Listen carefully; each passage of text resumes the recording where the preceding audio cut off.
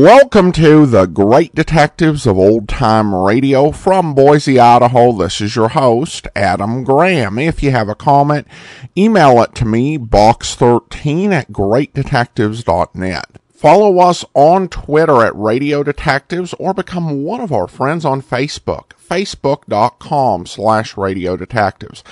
Reminder that we are holding a book live party for my wife's new business, selling hair accessories, and you can attend on June the 11th, either going to ashira.greatdetectives.net or following the link that'll be over at our Facebook page on facebook.com/Radio Detectives.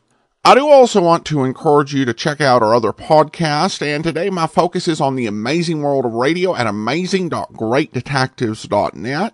Tomorrow, we're kicking off our summer series, as chosen by our Patreon supporters, The Summer of Angela Lansbury. We have several weeks of great entertainment ahead, featuring one of the entertainment world's living legends, Angela Lansbury. We'll be featuring episodes of Suspense, the NBC University Theater, So Proudly We Hail, and more. Check it out at amazing.greatdetectives.net starting this Wednesday. And our other podcasts include The war.greatdetectives.net, the video version of this podcast at videotheater.greatdetectives.net, and also go ahead and check out the Classy Comics podcast, looking for great comics, both classic and modern, at classycomicsguy.com. Now it's time for today's previously uncirculated episode of Let George Do It. The original air date on this one is October the 4th of 1946. This was the third episode, and the title is The Kleptomaniac.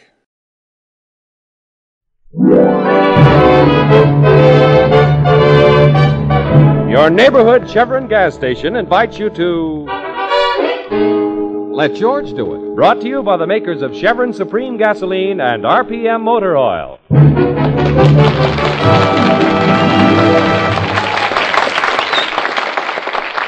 George Valentine.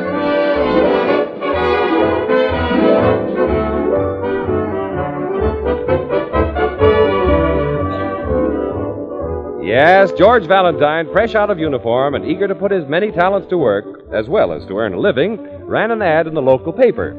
Do you have a crime that needs solving? Do you have a dog that needs walking? Have you a wife that needs spanking? Let George do it.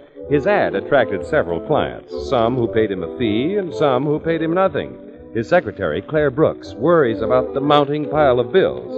But George, as he sits in his office with his feet on his desk, is occupied with more important matters. Claire, I wonder, do you think I could find any sardines? Oh, I'll send Sonny out. Sardine on rye? Oh, no, not a sandwich. Bait. Bait? What do you want to catch? A fish. Mr. Valentine, you can't afford a fishing trip. Yeah, but if I get a client before Friday, a nice, simple case, you know, somebody wants me to find their uncle or lose their mother-in-law, just a few quick bucks and I'm on my way. You can't afford a fishing trip. I'm sitting back in the rowboat. I haven't a care in the world, just soaking up the sun. All of a sudden, wham! Then another wham. Mr. Valentine? I got a bite. What is it, Sonny? Yes, Sonny, what is it? Halibut, swordfish, yellowtail? Mrs. Harrington. Isabel Harrington. James Harrington's wife. There, you see, I did catch my fish. I told you, sardines the best bait in the world. Hey, sis, is he feeling all right? It's normal for him. Send her in, Sonny. Okay. Now, remember, Mr. Valentine, she's the Mrs. Harrington. Yeah, I got you. Oh, Mr. Valentine? Oh, come in, Mrs. Harrington.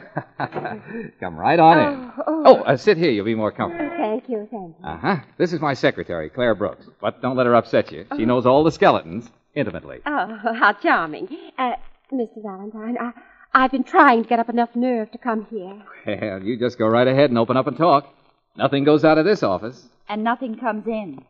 Oh, I'm afraid that someone close to me may get into trouble. Oh, Mr. Valentine, I want you to watch that person every minute of the day. Do you understand? Well, now, wait a minute. What kind of trouble? Well, you see... Oh, it's so humiliating. This person picks up things. Picks up? Mm-hmm. Oh, a kleptomaniac. Oh, Mr. Valentine, I can't go on. Oh, now, Mrs. Harrington. Oh, no, please. Later. Have lunch with me. 2:00 at the Savoy. Oh, but Mrs. Harrington. Please, be there. A kleptomaniac, huh? Must be her husband. Her husband, Mr. Valentine. Yes? Don't look now, but your fountain pen is missing.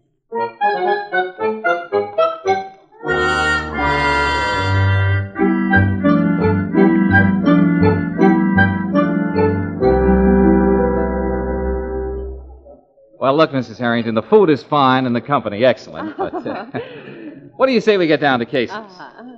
Give me back my fountain pen. Your fountain pen? Look in your purse, Mrs. Harrington. Oh, then you know everything. Well, I'll be quite frank. I'm under a doctor's care. He expects to cure me in a month or two, but meanwhile, my husband is running for alderman. Oh, I see. Does your husband know that you pick up things? Oh, no. And he must never find out. Oh, please promise me. Don't worry, Mrs. Harrington. You see, Melvin Gordon is running against my husband. You know Mr. Gordon. Gordon's department store, Mr. Valentine. Oh, yes.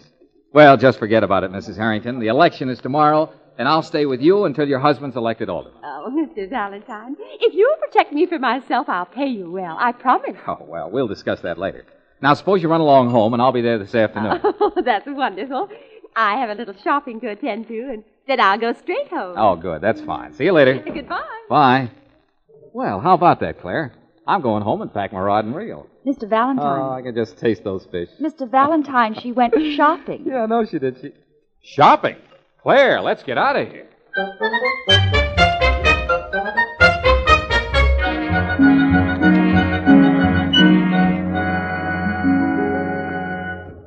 Why come here? What makes you think she shops in Gordon's department store? Because she'd be in most danger here. You heard her. Gordon is running against her husband for alderman. Still, Mr. Valentine. Where? There. Compacts. Compacts? Straight ahead. Oh, what's she got in her hand? Gold compact. Uh-huh. With stones. How much? About $50. Oh. Did you see that? In her pocket.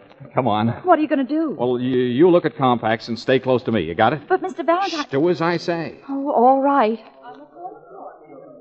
Well, hello there, Mrs. Harrington. Oh, Mr. Valentine. Yes, a lovely store, isn't it? Oh, yes, I've often told Mr. Gordon that he can be proud. I beg your pardon, madam, but may I have that compact? A compact? What compact? The one you were looking at, madam. Oh, well, I decided against it, miss. Oh, that's quite all right, madam. But where is it? Why, I put it back on the counter, of course. It isn't on the counter. Oh, well, now, young lady, I distinctly saw Mrs. Harrington put it back on the counter. Yes. Yes. I said hello to her. She put the compact down, and All then... I know is it isn't here. I think I ought to call the store detective. Oh, no, don't do that. He'll take you upstairs to have a little talk with Mr. Gordon. Mr. Gordon? No, wait a minute. The compact isn't here, mister. Oh, well, why not search that young lady there? What? Who, me? Yeah, look in her pocket. Why, did you... Oh, it is in my pocket. Well, come on, miss. Mr. Gordon will want to talk to you. Mrs. Harrington, go home. Beat it. Oh, yes, I will. Come on, miss, this way. And don't make any trouble. No, miss, don't make any trouble. Why, you...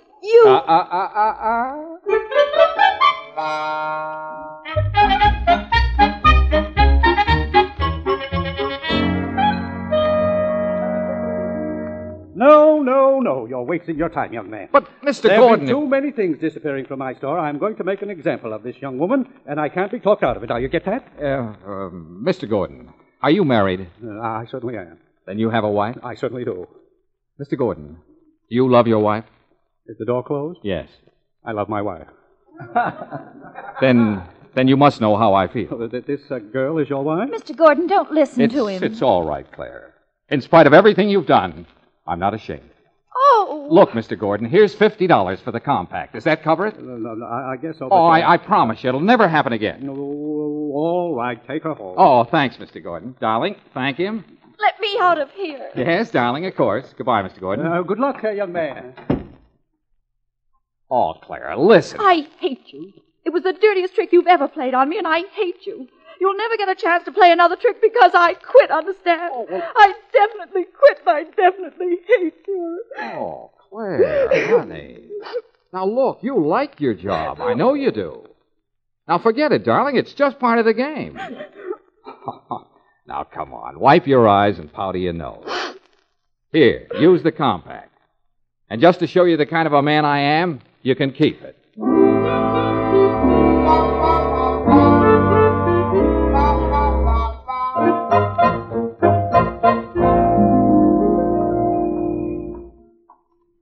Now what? Now we go back to the office, and then I'll go to the Harringtons. Don't think I'm going to forget this in a hurry, Mr. Valentine. Oh, be a good girl, and I'll bring you back a halibut. Someone's trying to attract your attention in that car. Mr. Valentine! Oh, it's Mrs. Harrington. Mrs. Harrington, I told you to go home. Well, I'm going now, Mr. Valentine. I was worried about Miss Brooks. Oh, well, everything's fine. Oh, you were superb, Mr. Valentine. And whatever my bill will be, I want you to double it. Well, thanks a lot. Now go on home. I'll be expecting you. Goodbye. Goodbye.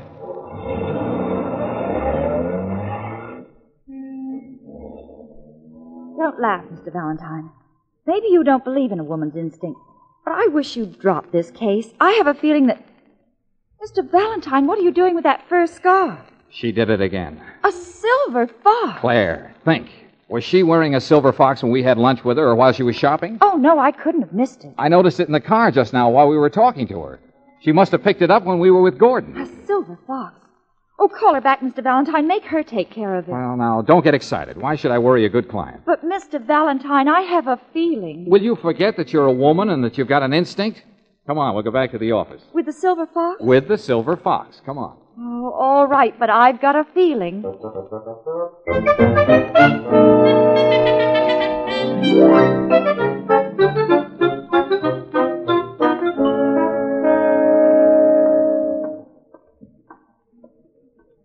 Oh, my feet are killing me. The least you could have done was to hail a cab. I just put out $50 for that compact. Only one more block. Mr. Valentine? It's sunny. Well, why did you leave the office? I've been looking all over for you What's two. up? Mrs. Harrington phoned. Yeah? She says when you go out to her house this evening, don't worry if you bump into a cop. A cop? It seems that last year on her birthday, her husband gave her an animal to drape around her neck, and somebody stole it this afternoon out of her car. Say that again, Sonny, and slowly. Somebody stole her fur scarf. It was a silver fox, black, with... Hey, like that. You've got it. Yep, I've got it. Mr. Valentine, what are you going to do with it? Take it to Mrs. Harrington. Oh, but there might be a cop around her house. Well, I'll sneak by him. I'll find a cab and we'll go right out there. Here, Claire. What? Meanwhile, wear it around your neck. No, thank you. I'm not wearing any hot fox. It's not fashionable this season. Then here, Sonny, wind it around your head. Huh? You know, like Daniel Boone. I don't want to be Daniel Boone. Then be Buffalo Bill. I don't want to be Buffalo Bill. Sonny. I want to be Van Johnson. Never mind, I'll stuff it inside my shirt. Mr. Valentine, I've got a feeling... Sweetheart, shut up, will you? Here comes a cab. Hey, taxi! Mr. Taxi! Valentine, wait! Taxi, come on! It's a police car. Uh-oh. Jeepers. Can I do something for you, sir? Oh, I beg your pardon, officer. I thought I was hailing a taxi. Oh, that's quite all right, sir. Very understandable. Can I give you a lift? Oh, no. I wouldn't think of troubling you. No trouble at all. Step right in, sir. Oh, no, officer. I just can't let you do it, but thanks anyway. Goodbye. Would you mind telling me your name? My name? Valentine. George Valentine. Mr. Valentine, pardon me for mentioning it, but, what is that sticking out of your shirt? My shirt? Oh, you mean my pet? Yeah, my pet. I always carry him close to me. Pet? Pet what? Well, it's Gopher. That's it. My pet Gopher. Strange. First time I ever saw a gopher as polyphemus with a bushy tail. Gopher is polyphemus. Gopher? Oh, yes. It's a gopher. With a bushy tails? Well, you see, this is a funny sort of gopher. It's got a little squirrel in it. I'm sorry to contradict you, sir. Not squirrel. Vulpes fulvus. Vulpes fulvus? Fox. Silver fox. Hop in, Mr. Valentine. But, officer... And there's plenty of room, so bring your friends with you.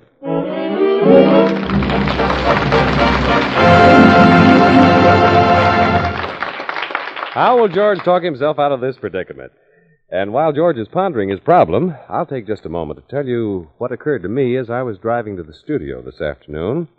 I was thinking that every Chevron gas station should wear a sign reading, "Local boy makes good." For these cream, green, and burgundy Chevron stations, you know, are home-owned. Generally, the chevron dealer is a fellow who worked hard and in many cases learned the business from the ground up before he branched out for himself. Now he runs his own Chevron gas station, and you can bet your bottom dollar he's going to hustle to make it tick.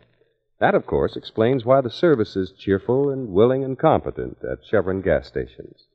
I'd like to see you get acquainted with the Chevron dealer in your neighborhood. You'll find that he's a nice fellow and mighty glad to help you out any time. He gives your car the best, too, climate-tailored Chevron Supreme gasoline and RPM compounded motor oil. Drop in at a Chevron gas station this weekend and see.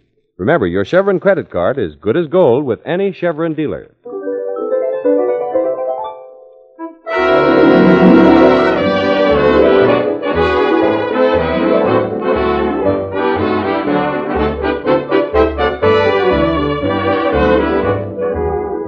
Well, it looks as if George is really in a jam this time, and with the law, too. Right now, George, Claire, and Sonny are cruising along in a squad car. The officer is their chauffeur. I tell you, you're making a big mistake, officer. Maybe so, sir, but they told me at the station to be on the lookout for a Vulpes fulvus, silver fox. May I congratulate you on your vocabulary, officer? Thank you very much. And may I congratulate you on your pulchritude. What'd you say she was? Cute. Oh. Now, take the glove compartment in my car. Now, most people would keep cigarettes in there. What would you keep in it? Maps. Lipstick. Bicarbonate of soda. Well, I got it filled with books. You know, books. Pocket edition. Oh, look, officer, if you'll just take us to Mrs. Harrington. She's very absent-minded. She forgot that she asked me to take care of her silver fox. I'm sorry, sir, but I'm taking you to the station. Jeepers, officer, give us a break. I'm sorry, son. I'm taking you to the station. Officer. Mm-hmm. Now, officer. Okay, I'll take you to the Harringtons.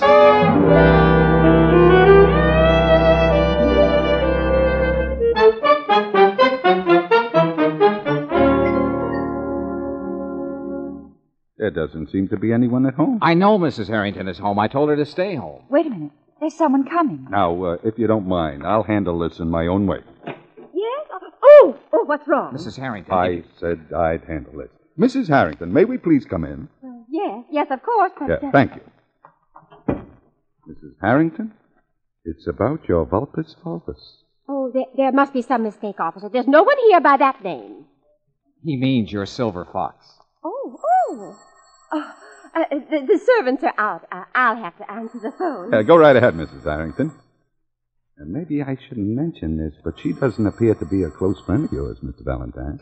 Hello? Well, you didn't give her a chance to say anything. Well, There's a policeman in my house now, well, Captain you Moore. see, Captain Moore, let me talk to him, Mrs. Harrington. Hello?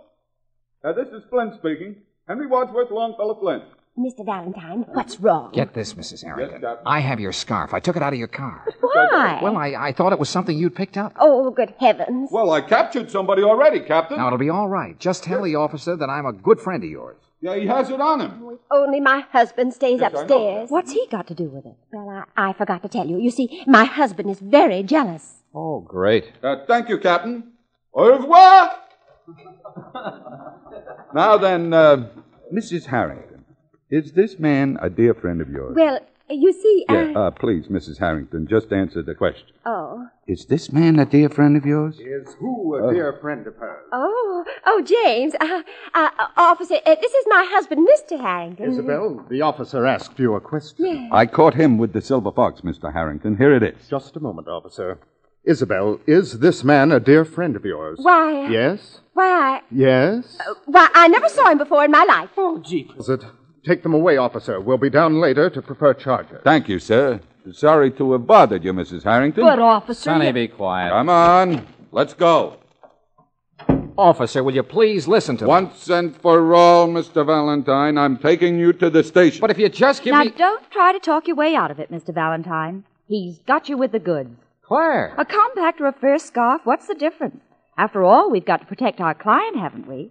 So forget it, darling. It's just part of the game. Claire. When do they allow visitors, officer? Usually Monday. Then I'll see you Monday, Mr. Valentine. Oh, and I'll bring you a halibut. Go ahead. Rub it in. Goodbye, Mr. Valentine. Take care of him, officer. Sonny, say goodbye to him. Just a minute, miss.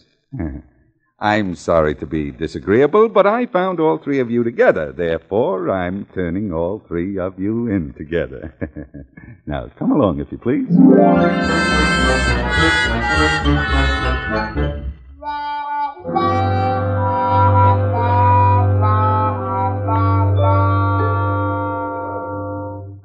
Jailbirds. Cut it out, will you, Sonny? Jailbirds behind bars. Well, we're just being detained until Mr. and Mrs. Harrington get here. Yeah, then they'll put us away for good. What do you suppose they did to my sister? Poor Claire, Poor Claire, my eye. She was glad it happened. Why, if she saw me now, she'd probably laugh out loud. Claire! Claire, where are you? I'm your next-door neighbor. Could I borrow a cup of sugar? Well, why didn't you tell us you were there? I wanted to listen to you, Mr. Valentine. Call me George. This is no time to be formal. I thought maybe I'd hear you say you were sorry. That shows what a little fool I am. Oh, well, Claire, listen. I'd give my right arm to have avoided this. I don't want your right arm. Just once I'd like to hear you say it. I'm sorry. Well, Claire, I... Take your time. You've probably got 5 years. Well, look. I'll tell him you two had nothing to do with this. And when you're out of here, if you're smart, you'll never see me again. You'll have nothing more to do with me. Will you promise? No. Claire. I'd miss you. Oh, hey. You do like me, don't you? Oh, I guess I do. Then why didn't you smile at that copy to let us go? Oh, now it's my fault. Everybody all right? Everybody healthy and happy? Oh, sure. Just one big happy family. Hey, he's unlocking our cell. Just a minute, miss. I'll have you out, too. Where are you going to take us, officer? Just follow me, if you please. Mr. Valentine, maybe it's an electric chair. Now, take it easy, son. And Mrs. Harrington is here. With Mr. Harrington? No, she's alone. Most intelligent woman, Mrs. Harrington. She's looking at my books. She's very interested in them. Then you better lock him up. What? Just a joke. Oh. Yeah. Well, here they are, Mrs. Harrington. Oh, Mr. Valentine, will you ever be able to forgive me? That depends. I was just telling Officer Flynn how absent-minded I am. I remember it all now. I was standing on the street and... Yeah. Well, you don't have to explain, Mrs. Harrington. You're not going to prefer charges against these people, are you? Oh, no. No, of course not. No. Preposterous. Then they're discharged. We're free? Very sorry to have bothered you, miss. Oh, that's all right. Goodbye, officer. Goodbye, sir. See you again sometime. I hope not. Goodbye, officer. Goodbye, miss. You will always remember a glistening pearl in my treasure box of memories. Fresh air. Mr. Valentine, whatever my bill will be, I want you to double it. What did you tell your husband? Just what I told the officer. Okay, now you're going home. And I'll stay there until the election is over tomorrow. I know. We'll see to that. We're going with you. What? All of us? Yep, all of us. That's the only way we can keep her out of trouble. Come on, Mrs. Harrington. Let's go home.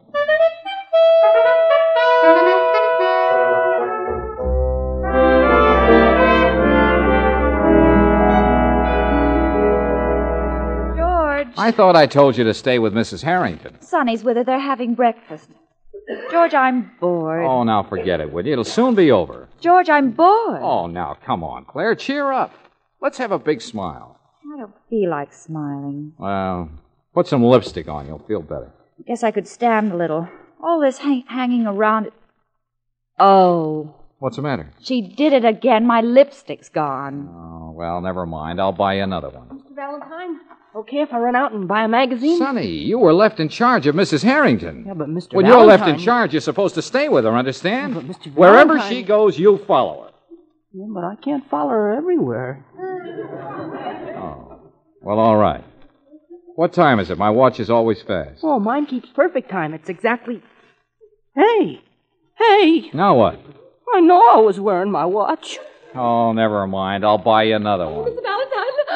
Now, take it easy, Mrs. Harrington. What's wrong? I was looking through my closet and I found this. My silver fox. Well, of course. Don't you remember? I had Oh, it. I don't mean that one. I mean this one. This one? Oh, don't you understand? There are 2 silver foxes in my closet. Suffering Mr. cat. Valentine. You were right all along. Oh, I must have picked it up. Yeah, well, now, don't go to pieces. We haven't time for hysterics. But that's not all. Mr. Gordon just phoned. He wants to see me immediately. Oh, Mr. Valentine. All right, Mrs. Harrington. Give me that silver fox. I'll handle Gordon.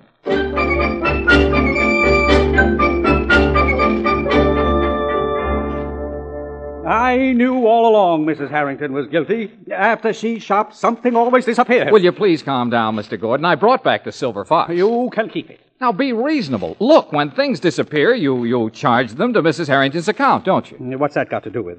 Harrington's running against me for alderman. There's still time to get a story in this afternoon's paper. What do you think his chances will be then? It'd be a dirty trick, Mr. Gordon.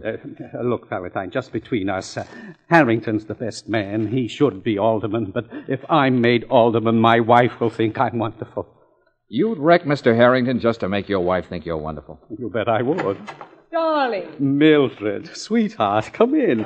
Oh, sweetheart, this is Mr. Valentine, my wife, Miss Scott. How do you do? Hello. Well, darling, Well, darling? is that all you have to say?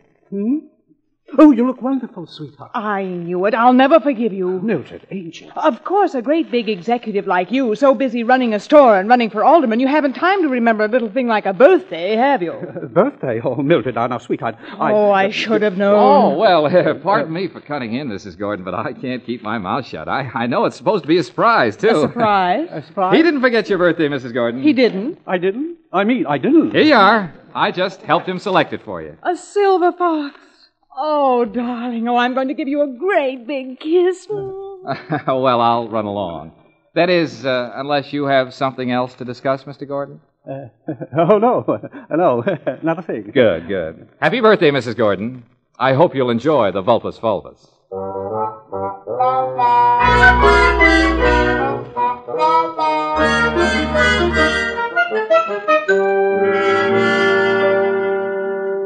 Why come back to the office, Mr. Valentine? Well, after hanging around Mrs. Harrington for the last couple of days, I just wanted to be sure the office was still here. We ought to go out and celebrate. After all, Mr. Harrington's an alderman. Okay, Sonny. Run out and buy a bucket of black coffee. And a box of aspirin. Some celebration. Go on, beat it. Okay.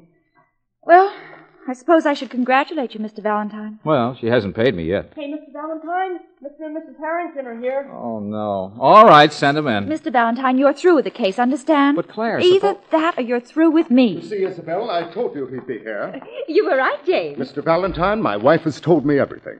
Everything? Everything, yes. I simply had to. I'm glad you did, Mrs. Harrington. We came to thank you for all that you've done for us, Mr. Valentine, and whatever the bill will be, I want you to double it. Oh, well, thanks a lot. Send it to my office. Oh, no need to bother you. Oh, it's no bother. Well, I mean, mailing and all that. If you happen to have your checkbook with you. Checkbook? No hurry, you understand, but if you want to sit right here at my desk. Oh, well. Here you are. Here's a pen. Oh, thanks. We just came from my doctor. He thinks I'm cured. Really, Mrs. Harrington? Oh, yes, my dear. This last experience, James' career at stake and all. Oh, it was such a shock.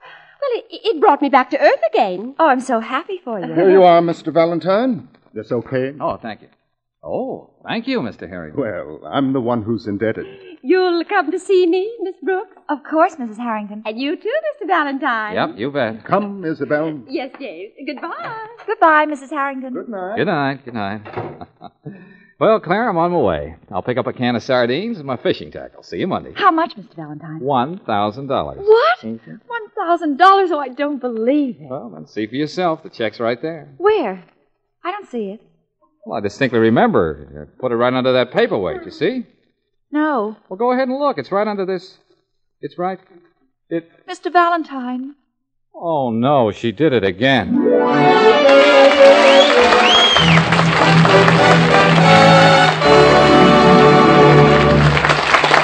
George will be back in a moment.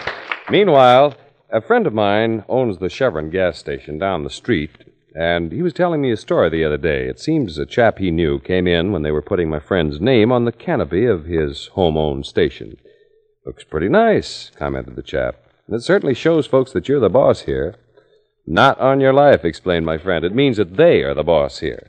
Well, the motorist didn't get it, so the Chevron dealer went on. The new sign and the cream, green, and burgundy color scheme, he said, are simply to make it plain that I run my own station.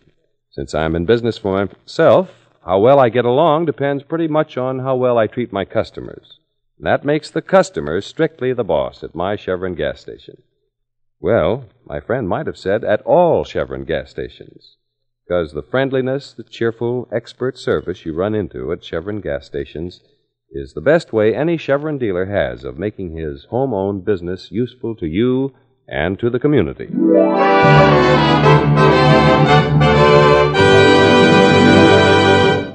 Well, next week, George Valentine goes on a picnic. But instead of being bothered with the usual things like ants and rain, he has a new experience. You'll probably hear him saying something like this. Wow, what was that? Who hit me? Somebody threw a shoe at you, Mr. Valentine. It came from that house. Well, a lady's slipper. Hey, and a note with it. Let me see. It says, I am being held prisoner in this house. Please save me. Hey, it's written in lipstick. Orange lipstick. Must be a blonde. See you later.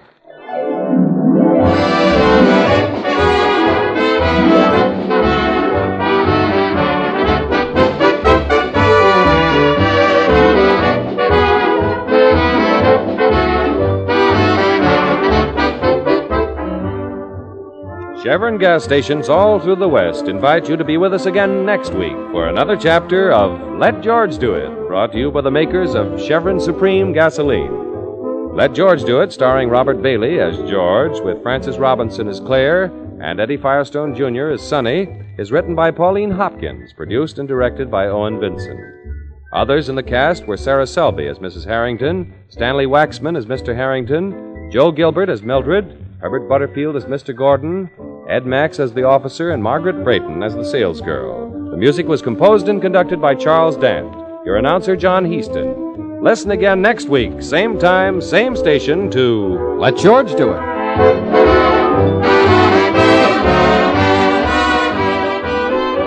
This is the Mutual Don Lee Broadcasting System.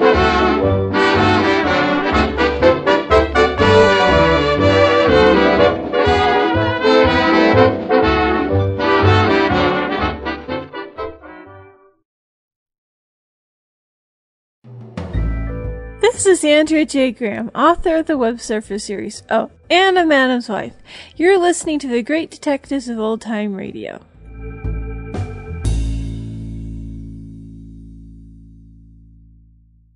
Welcome back. Well, an interesting situation, and I thought it was not bad. Of course, some of the comedy did depend on our heroes having a certain lack of common sense. But you could say that about a lot of comedy, in the golden age and even going, closer to the modern era. But it did have some pretty good moments. Now we turn to listener comments and feedback, and from Facebook, Joe writes, regarding audition 1, I should say, Joe writes, I really enjoyed this, but it is amazing how much you miss the sound effects and music when they aren't there. I definitely agree, Joe.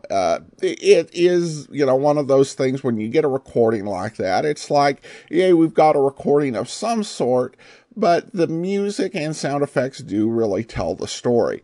And I particularly like the Let George Do It theme. It's, really peppy and fun, and I think it particularly works for the series at this point with this fuller arrangement. Pastor Lisa writes, I loved Let George Do It with Bob Bailey. I've heard several episodes on other old-time radio podcasts, was wondering if it would be on the lineup of shows here at the Great Detectives of Old Time Radio. Thanks, Adam. I'm looking forward to listening to this tonight before going to bed. Thank you for all that you do. Well, thank you so much, Pastor Lisa. I do want to just be clear for everyone, we have done this series before, and in fact, we've done the vast majority of the episodes. And you can go to biglist.greatdetectives.net and listen to all of the Let George episodes that we've done, because we did Let George Do It for nearly 4 seasons. I think pretty much as long as we were doing the non-Bob Bailey, yours truly, Johnny Dollar episodes, we were doing Let George Do It. So the 20-odd episodes we're going to bring you over the next few months are just on top of that. Francis writes, this is a program which changed almost beyond recognition in its first series. I liked the first version, but the second was way better.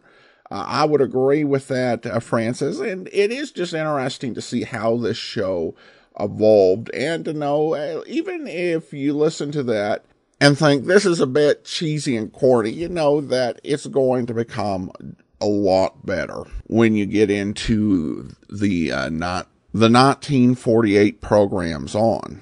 Now, I have an email from Joel who states, I started listening to a radio series of Inspector Maigret, the George Simonson detective, and he gives a link to where it's archived. These are well done and public domain. You may want to consider them.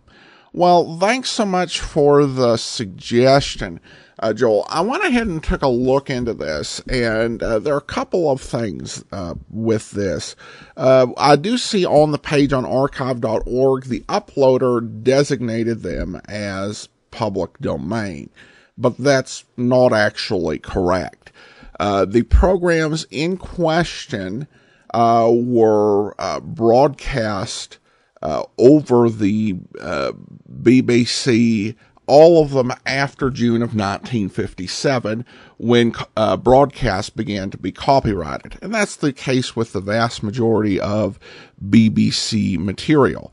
And essentially, as I understand copyright law, under act that was passed in 1996, all foreign works that were under copyright in their home country were brought under U.S. copyright protections.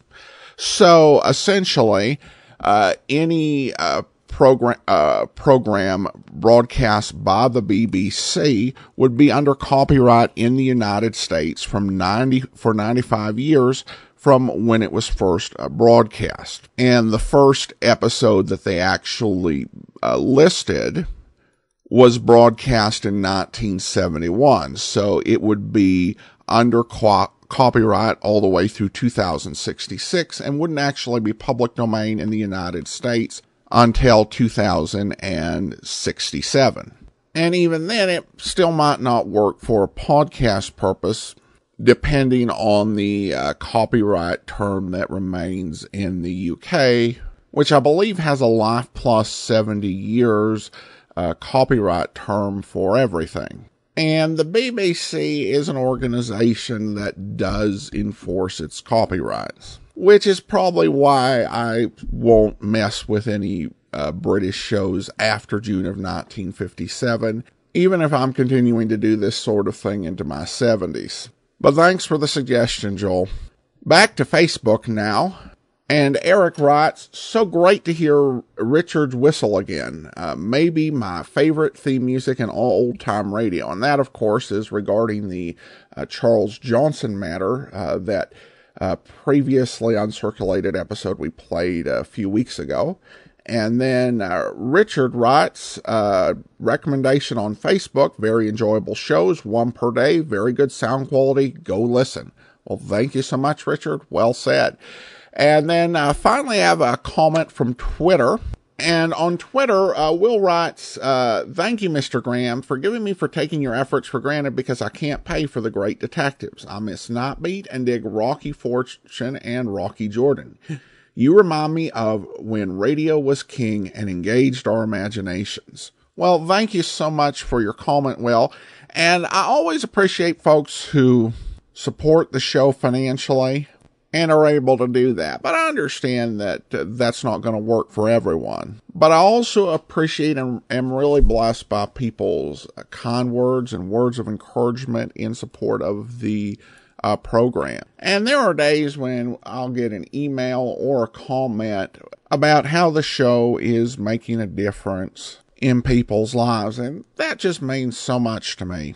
And even financially, if you're listening to the show every day, that actually would help with advertisers. With most podcast networks, it's going to be based on the number of downloads you get per episode. So I appreciate all our listeners, whether they're able to contribute or not. Thanks so much for the comment, Will. Now, that said, I do want to thank our Patreon of the day. Thanks so much to Willard. Willard has been one of our Patreon supporters since March. He's currently supporting us at the rookie level of $2 or more per month. Thanks so much for your support, Willard. And we will actually be back tomorrow with Rocky Jordan. Next Tuesday, another episode of Let George Do It. In the meantime, send your comments to box13@greatdetectives.net. Follow us on Twitter @Radio Detectives and become one of our friends on Facebook, facebook.com/Radio Detectives. From Boise, Idaho, this is your host, Adam Graham, signing off.